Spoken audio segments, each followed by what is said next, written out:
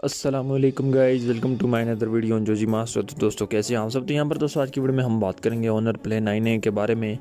Basically honour play की जो series है गेमिंग सीरीज़ है एंड यहाँ पर ऑनर प्ले की तरफ से एक नया स्मार्टफोन जो है वो इंट्रोड्यूस हो चुका है, ऑनर प्ले 9A।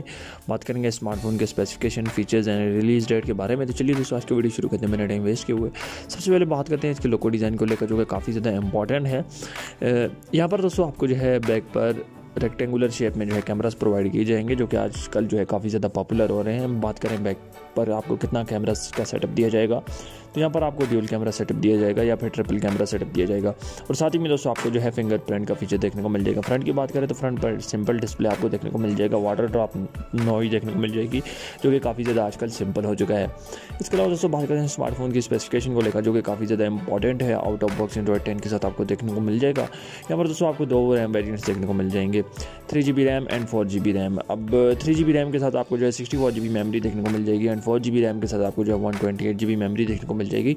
और यहाँ पर चिपसेट को लेकर जो है काफ़ी ज़्यादा कन्फ्यूजन्स हैं, जैसे कि वेबसाइट्स बता रही हैं कि यहाँ पर आपको जो है हीलियो P35 का चिपसेट देखने को मिल जाएगा, लेकिन ऑफिशियली जो रेंडर्स एंड लीक्स हैं हवावे की तरफ से, एंड हवावे अक्सर अपने स्मार्टफोन्स में जो है कैरियन का चिपसेट इस्तेमाल करता है, तो यहाँ पर तो ये हो ही नहीं सकता कि हीलियो P35 का यहाँ पर आपको जो है चिपसेट देखने को मिल जाए। और अक्सर वेबसाइट्स जो हैं वो यहाँ पर जो है हमें गलत इन्फॉर्मेशन जो है प्रोवाइड कर देती हैं। यहाँ पर हमें जो है ऑनर की तरफ से कैरियन का A10 का प्रोसेसर देखने को मिल जाएगा, जो कि गेमिंग प्रोसेसर है ऑनर की तरफ से, एंड हवावे भी यही प्रोसेसर जो है यूज़ करता है।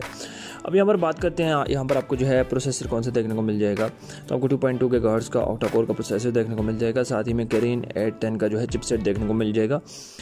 अब बात करते हैं स्मार्टफोन की बैटरी की, तो 5000 mAh की बिगर बैटरी आपको दी जाएगी, क्योंकि गेमिंग स्मार्टफोन्स की जो बैटरी होती है वो हमें बिगर दी जाती है। यहाँ पर आपको जो है 18 वोल्ट का फास्ट चार्जिंग का फीचर भी प्रोवाइड किया जाएगा।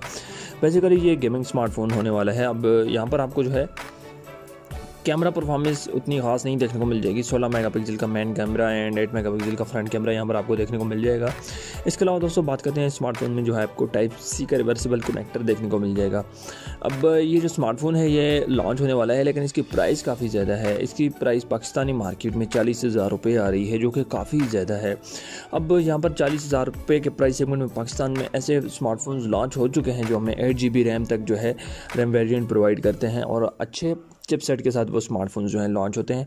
अब ऑनर की तरफ से ये जो स्मार्टफोन होने वाला है ये लगभग अगर बात की जाए तो 26-27 हज़ार से ऊपर का नहीं होना चाहिए था, जैसा कि मार्केट में काफ़ी ज़्यादा कंपटीशन चल रहा है स्मार्टफोन्स का।